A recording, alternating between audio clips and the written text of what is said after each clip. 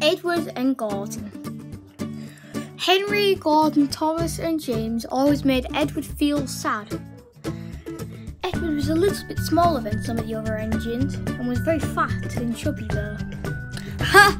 Chubby one! Can't pull anything, chubby one! Never gets out the shed, ha ha ha ha ha! He always chanted. It made Edward very sad.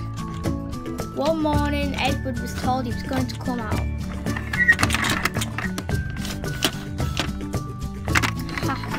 Goodbye, engines. Edward puffed away. He had a very important job for the trucks.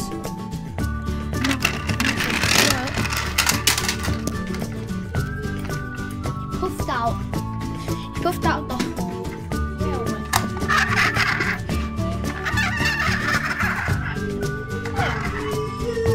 It seems Gordon has it come for Annie and Clarabelle for these express, as a coach sounds ready. I'll go look for him. And with that, Edward coupled up to the coaches. But, oh dear, I can hardly see. That's much better, said Edward. And with that, Edward puffed away to his first destination.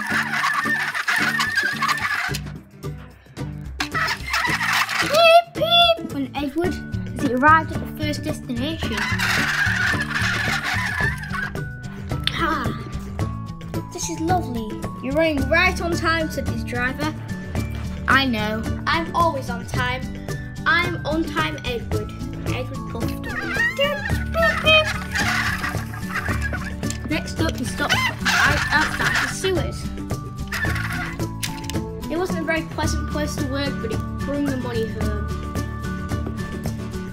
Edward had been working hard all day, and when he finally finished, he pulled into Napkin Station. What a stressful day, said Edward. Nice to go home.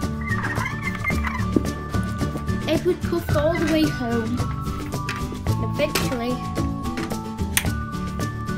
he made it home. The other engines were angry. I could pull more than you in anything, said Thomas. I am a very strong and reliable engine. You are a stupid engine who can only come out every now and again. That's totally not true, said I. It's so we said, James. You are such a silly engine, nobody likes you. You're worse than Henry, you special coal. Whoa, dive down a little on the coal. It's okay. You will see me pulling the express tomorrow. Edward frowned. The truth was, will Gordon be pulling the express tomorrow? The engines went to sleep that night with Edward feeling sad. Good work. Edward could hear the engine, Thomas and Gordon muttering about him behind his back. The next morning, Edward looked straight up and went straight out. He couldn't deal with him any more time there.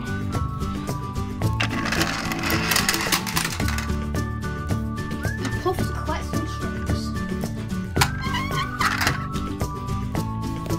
Here for the morning, are you?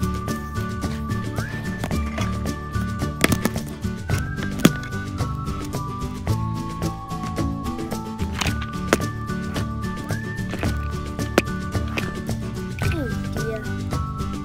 It appears you'll have to go. It won't. I'll be exactly just fine.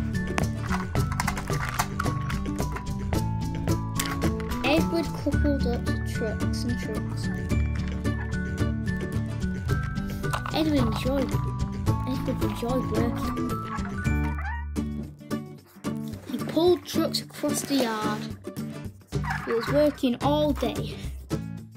The fact of the matter was, while Gordon was boasting he was going to be pulling the express, in actual fact, while Edward was busy painting trucks, Gordon was taking a wood train. He didn't like it one bit.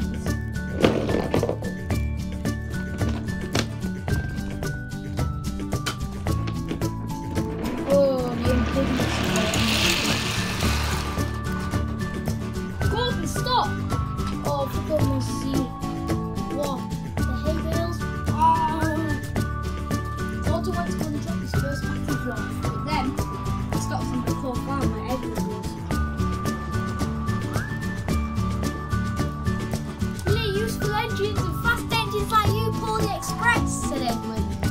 Holy silly goods trains. Gordon turned round. Yes, well, today was a very special day for me. This is more important than you. Gordon muttered to himself.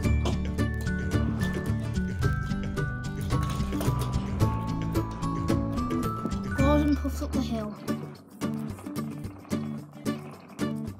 Would he make it? He did. Ah!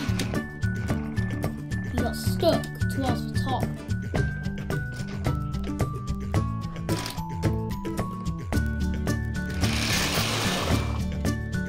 Gordon flew all the way down the hill. Gordon? Oh dear! Oh dear, oh dear! Edward was told to go and give Gordon a push. Me? Pushing that engine? Are you serious?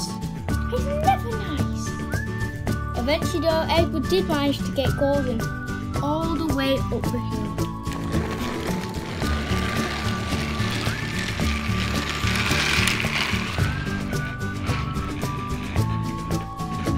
Edward put her